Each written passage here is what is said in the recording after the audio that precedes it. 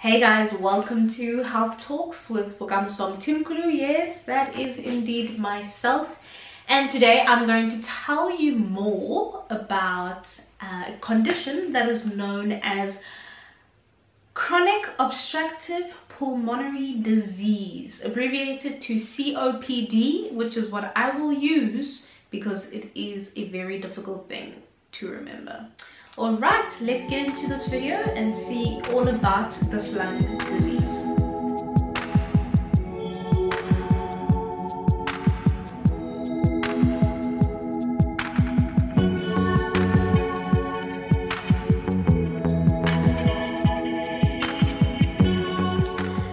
COPD is a constant state of inflammation in the lungs which can affect how air flows in and out of the lungs, and its main two causes is emphysema and chronic bronchitis. So you can either have both or one of the two.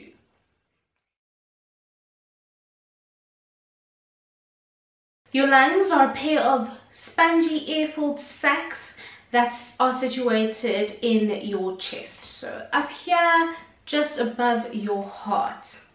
Alright, and what they look like inside is these long tubes, and these tubes go all the way down and then they branch off into smaller tubes, and then you have like these little sacs at the end that look like bunches of grapes that are at the bottom. And so these tubes are known as your bronchioles and the sacs are known as your alveoli. Now with chronic bronchitis, what happens is you have this constant irritant or toxin that comes into your airways and causes irritation in your tubes. And your immune system responds to that by flooding into the area and trying to get rid of that irritant. But if you're constantly adding the irritant, like for example in smoking, if you're constantly adding that smoke into your lungs by inhaling it, then your immune system is constantly trying to get rid of it. And eventually it just starts to damage healthy tissue in your bronchioles. And when this happens, you have swelling and inflammation and everything that happens in the lungs, plus you have damage to your actual bronchioles. So they've lost their integrity in what they're meant to do.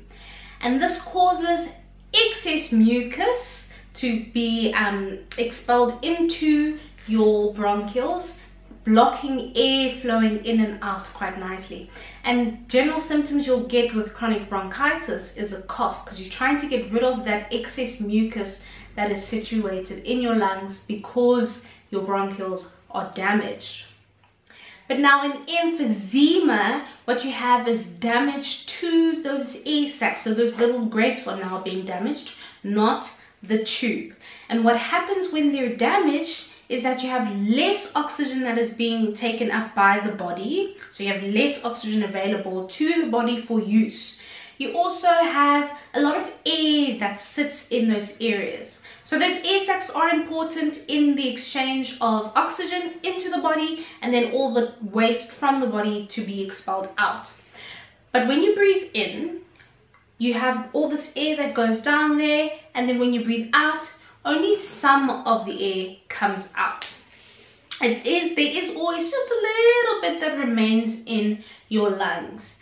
But now because your alveoli, your sacs, the grapes, are damaged, they don't expand and relax as easily as they used to. So you may breathe in air well, but you may struggle to exhale that air. So you have more air that is just sitting in the lungs, and it causes this buildup. And what happens is like your chest starts to puff up because you are sort of running out of space to keep air that has stayed in your lungs, if that makes sense. But because of that, now you have decreased oxygen, you have inflammation, and they've also lost integrity. Your alveoli have lost their integrity. And when this happens, where you have this excess air that just sits there, less oxygen, plus chronic bronchitis, where you have the phlegm forming and all that, you have way less air that you can take in as well as expel from your body. So the system is dysfunctional. And what happens with COPD, unfortunately, is that it's irreversible. It is a progressive disease where the damage just keeps on getting worse over years. It does affect mainly older people compared to the younger population, and it is definitely caused by smoking. So cutting out smoking is very important to help in getting rid of that irritant that may be irritating your lungs and causing that inflammation from taking place.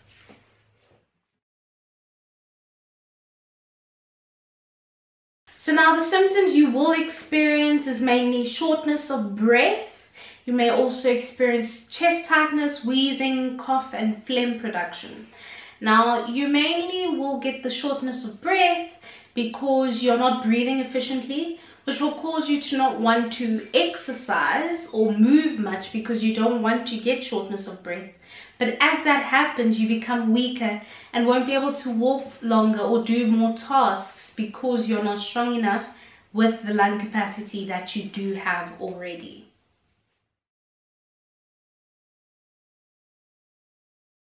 The first thing you can do for management is to quit smoking. This includes secondhand smoke. Yes, inhaling smoke from someone else smoking is just as bad as smoking yourself. The other thing that you're likely to do is get oxygen therapy. So this helps in getting more oxygen into the system and making life a little bit easier for you. You may also be prescribed medication by your doctor to try and open up the airways and make and let there be less inflammation in your lungs. And lastly, pulmonary therapy. Pulmonary therapy is sort of like exercise, so sort of retraining you how to breathe more efficiently and how to increase your activity levels without any strain or any shortness of breath or anything. So it's a functional thing to do to help you physically to be independent.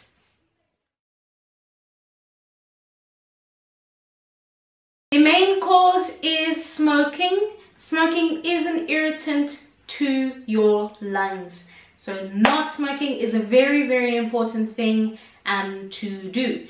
But also asthma can lead to COPD if the asthma is left untreated throughout the years, because that damage then becomes a permanent thing. And anything that can cause inflammation in general, and specifically to the lungs, can lead to COPD. So like infections that damage the lungs quite badly can lead to COPD and so forth.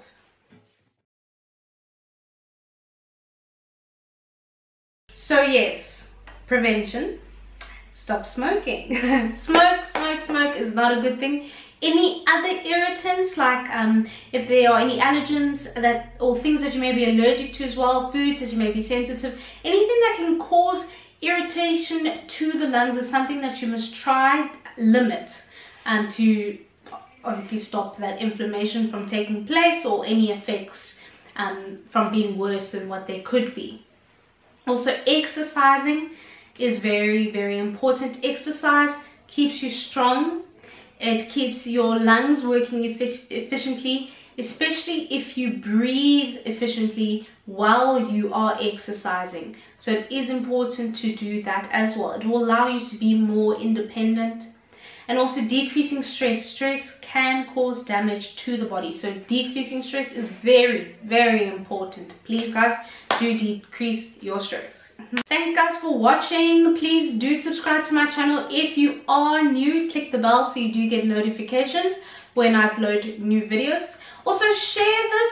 It is some good information for people to know about COPD and how smoking can cause emphysema and chronic bronchitis, leading to COPD and a decrease in your functional ability overall.